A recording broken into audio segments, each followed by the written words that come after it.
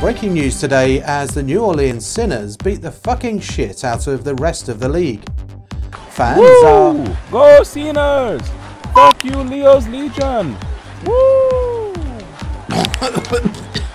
Fans are randomly celebrating around the world, rejoicing the ongoing oppression as the team rips arseholes both on and off the ice.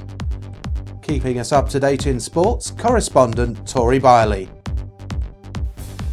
Thanks, Aubrey. As you know, the New Orleans Sinners are absolutely shitting on the competition.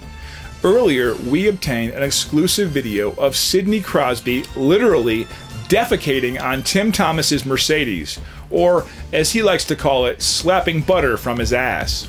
Unfortunately, that video is now banned from the internet. I guess Timmy can't put that one on Facebook. At least he's not pumping tires. It's just as ugly as a salad out there, and these Sinners players have been going postal all month long. Earlier today, Sinners spokesperson Brian Guest had this to say. Thank you, Bob. CNN, good seeing you. Elizabeth, Fox 32, good catching up with you this morning.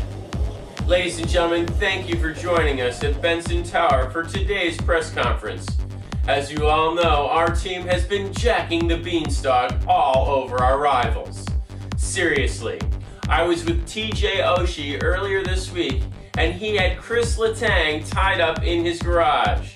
It's no wonder Sissy Chrissy hasn't been playing that much.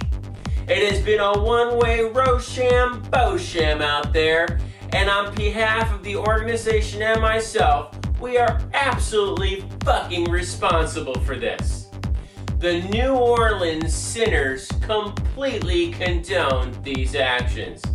Unfortunately, this is all the time we have for this morning, and we will not be taking or accepting any other questions at this time. So, y'all can go fuck yourselves.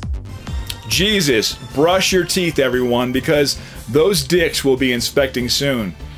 Let's pass the torch on down to our senior sports analyst, the King Lizard himself, Sloan Blevins. Sloan, what do you have to say about those comments?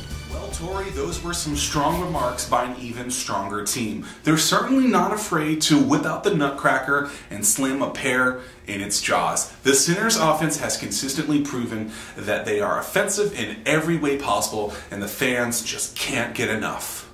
And other teams haven't gone on record to say much.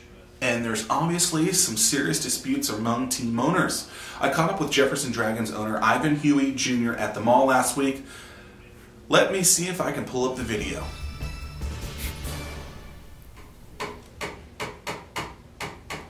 Ah, there we go.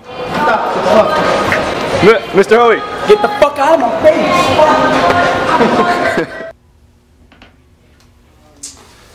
And as you can see, I think we're going to see a lot more of this kind of aggressive behavior coming from team owners as we head into the playoffs. Couldn't have said it any better myself, Sloan. And now, joining us live, it's New Orleans Sinners owner, Abalam. Hello, are you there? What? We were wondering if you could comment on the enormous recent publicity for the Sinners. Oh, always a pleasure, Abalam. Now, back to you, Aubrey.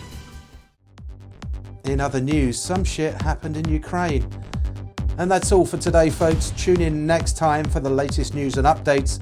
This is Aubrey Alana reporting from Up Yours.